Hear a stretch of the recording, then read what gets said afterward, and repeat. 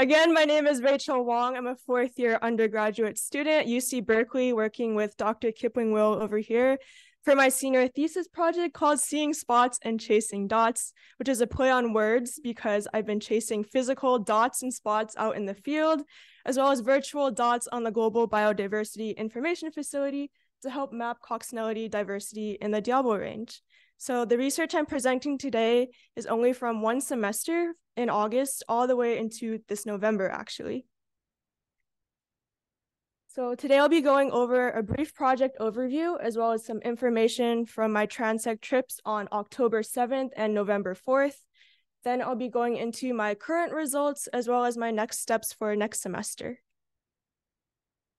So why should we study the Diablo Range? As many of you know, and it already has been said, the Diablo Range is located in the California Floristic Province, which is one of 25 hotspots for conservation priorities. There are large amounts of endemic plant, animal, and insect species here, and there are current threats such as climate change and land development that are increasing as well, making it an ever important thing to study. And it's also one of the most threatened regions in North America. Sorry. As it is, there's also a lack of published studies about coccinellid species occurrences, both endemic and in general, for the Diablo Range.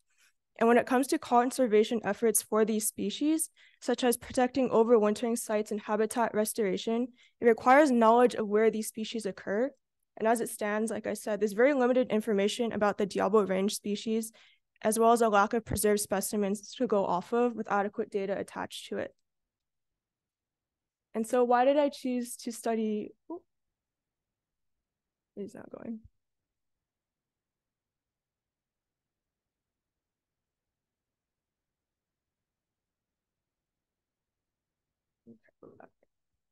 And so why did I choose to study ladybugs besides them being adorable and my favorite insects? They comprise 57 genera and 475 species in North America. They're very important predators for biological control in natural and agricultural habitats, and a single larva has the capacity to consume 50 to 60 aphids a day. They're also very sensitive to limiting factors, making them important bioindicators, and they're very sensitive to things such as natural enemies, introduced competitors, and anthropogenic influences. On the top here, I included an image of an aggregation of convergent lady beetles, or Hippodamia convergens, and on the bottom is a convergence larva, actually, consuming a pea aphid. Yes.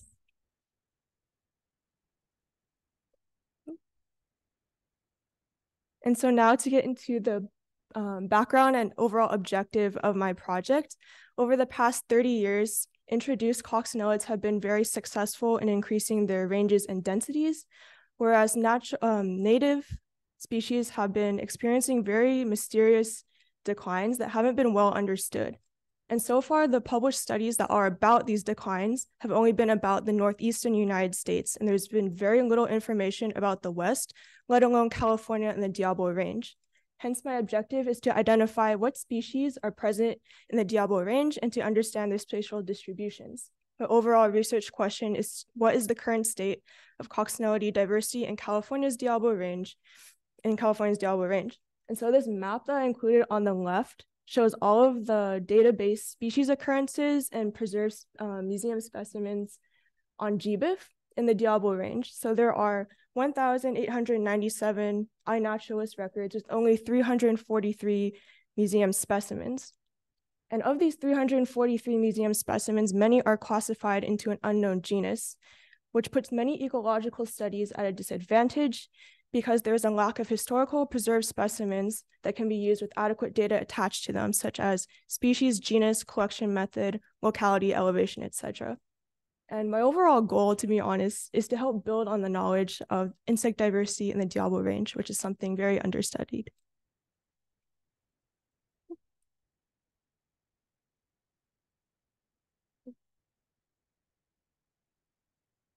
A lot of problems here. Just hit that, okay.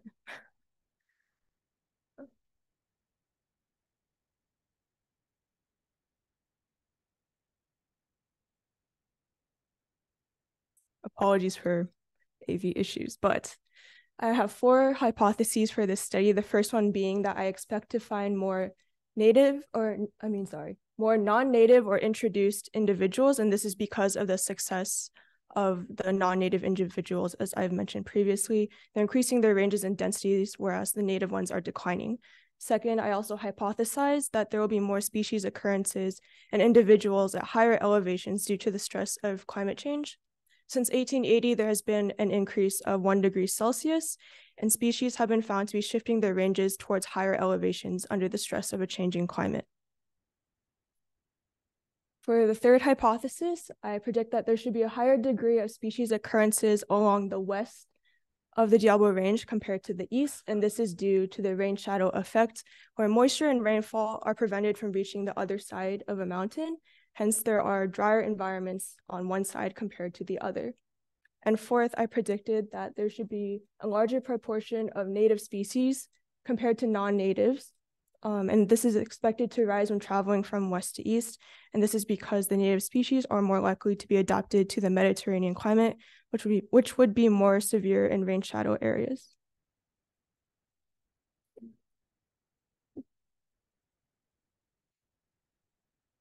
Yeah. Okay. Yes. And to get into the methodology of my study here, it involved sampling from a transect that was 53 miles long, starting first near San Jose, going all the way to Patterson. There are 6 sites that I sampled from, the first one being near the Blue Oak Ranch Reserve, going up to site 2 near Mount Hamilton, and going more towards the east. At these 6 sites, I spent 40 minutes collecting, and additional collection sites included around UC Berkeley, the Blue Oak Ranch Reserve, and Curry Canyon. I also created an iNaturalist project to help expand my reach for biodiversity data in the Diablo Range.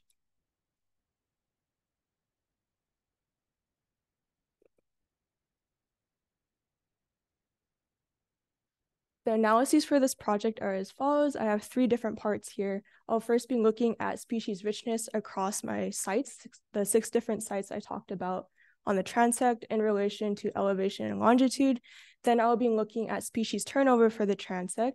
Then I'll be mapping all of the species occurrences for the transect, as well as a map for the overall Diablo Range using not only my collection data, but all of the data from iNaturalist or my iNaturalist project.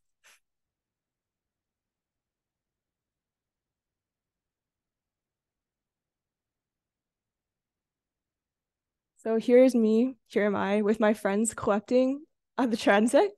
The first one shows me with a sweep net, which is one of the methods I use to collect my specimens.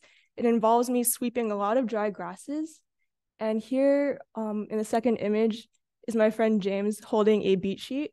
And what you do is you take a large stick and you hold a sheet underneath a branch, and you literally just hit the tree and see what falls into the sheet, and you sort your specimens from there. And the third image is actually just me hand collecting from a pine tree. And funny enough, we often use snap cap files, but in this instance, we were forced to use Ziploc bags, which would be a funny study or a funny story I can go over later. But these are the 3 main collection methods that I used for this project.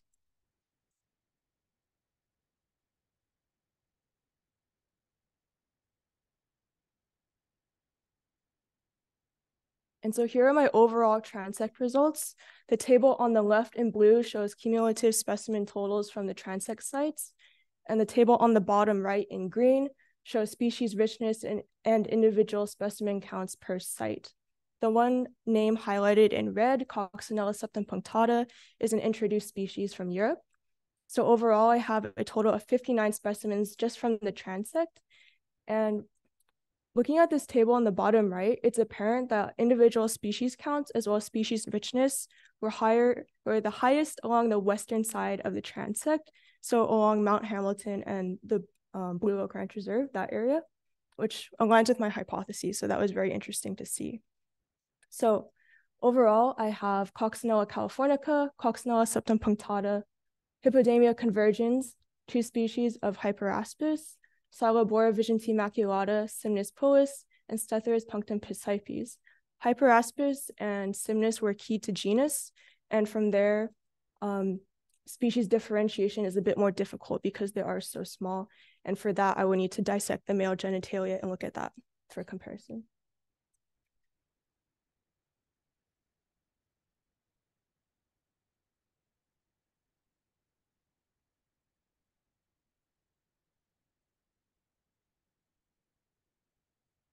So here are my current results from iNaturalist as of November 24th.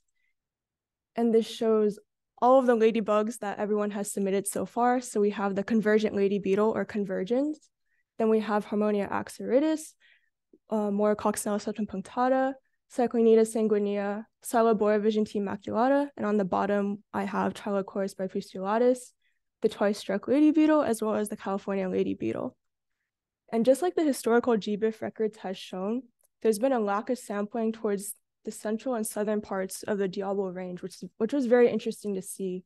So there's just a lot of biased sampling towards the north. So hopefully I can expand my studies towards the southern and central regions. Here are my cumulative project results, which is a very long table.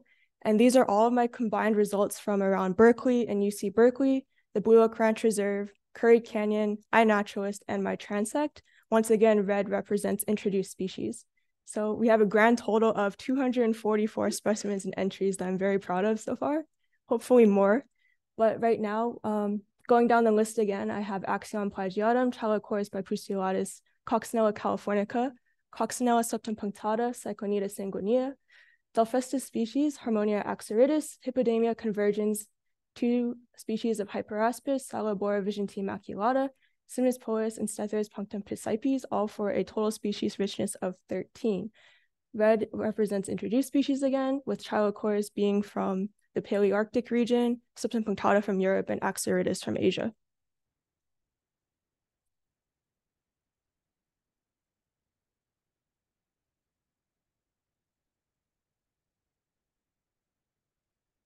And this is what I'm most excited to talk about. But my Dr. Will and I found Delphestis specimens in Curry Canyon, actually. And on the right here is a map of the Diablo Range boundaries put onto GBIF.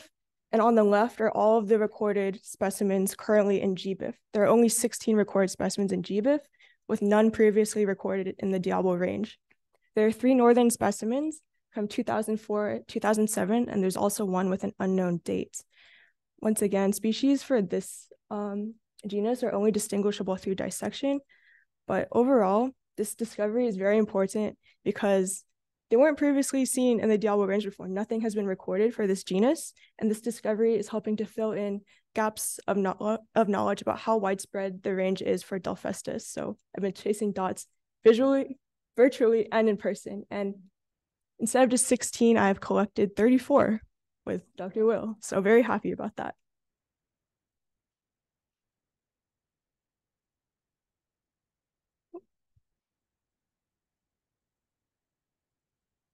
And so the next steps for my study will include species turnover analyses, species occurrence mapping, and preparing my specimens to be stored in the Essig Museum of Entomology. They will all be point-mounted, labeled, etc. And for my species turnover analyses, I'll be going over alpha, gamma, and zeta diversity. Thank you.